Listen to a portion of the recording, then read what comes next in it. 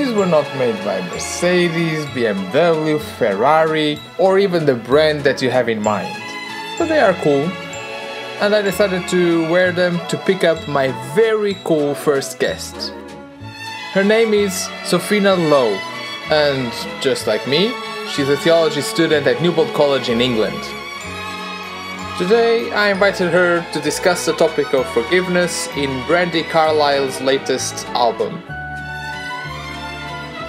My name is João Macedo, and this is Theologians on Foot Getting Tea.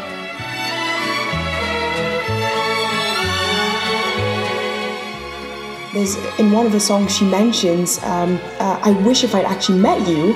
I never met you. Yeah. I never met you. Yeah, yes. Because then it would have been a lot easier to forgive, because it's easier to forgive than to forget. No, the other way around. It's easier to forget than to forgive. Yeah, yes. Exactly. And she brings that up, and you see that this is something that she's dealing with. Yeah. But has she overcome it yet? And when it comes to the connection with theology, I really thought about Jesus. Yes. Yeah, when he says, forgive your enemies, pray for those who persecute you. I mean, I think she's coming from the same kind of perspective. I agree. And it's so hard to do that. So I'm wondering if in a way, the message that she's trying to give us is that we should try to forget our enemies. Instead of actually, and this is where I'm coming back to, because when I posed the question, has she actually forgiven yet?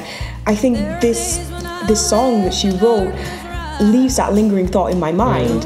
So I think this song brings out a great depth to it. It's a lot deeper, I think, because it deals with these, how far is forgiveness actually?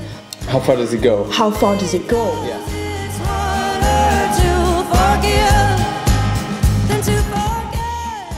I think there's a lot of things going on here. Yeah, it's amazing, isn't it? Yeah, as I look at it, I'm just like, there are so many themes here that she's bringing up, and I feel like it's like the whole world is against her. She had a lot of life. She's lived a lot. She's seen a lot. She's experienced a lot, and a lot has hurt her. Yeah. On all these different grounds.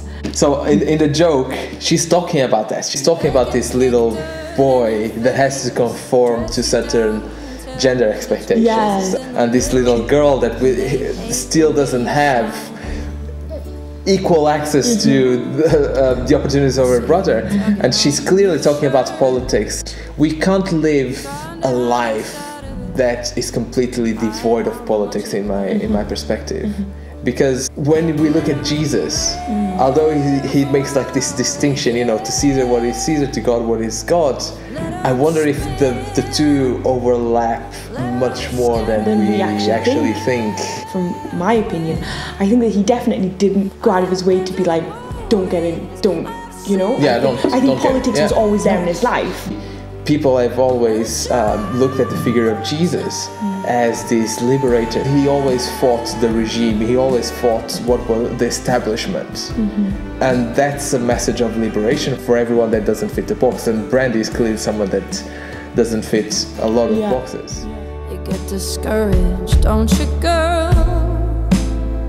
It's your brother's world for a while longer. That touches on something else. There's one line in the last song, in the Party of One. Yes. Yeah, where she says, you should always let your anger. Yes. Yeah, you should always let the sun go down on your anger. Yeah. Yes. Yeah. I love that. Yes. Because the whole album is about forgiveness. Yeah. But what she's saying here is it's okay to be angry. So then, forgiveness doesn't necessarily have to be always done in this happy clappy way, if you get what I mean. In a way, it's kind of through all of the anger, it's through the pain that you find your way.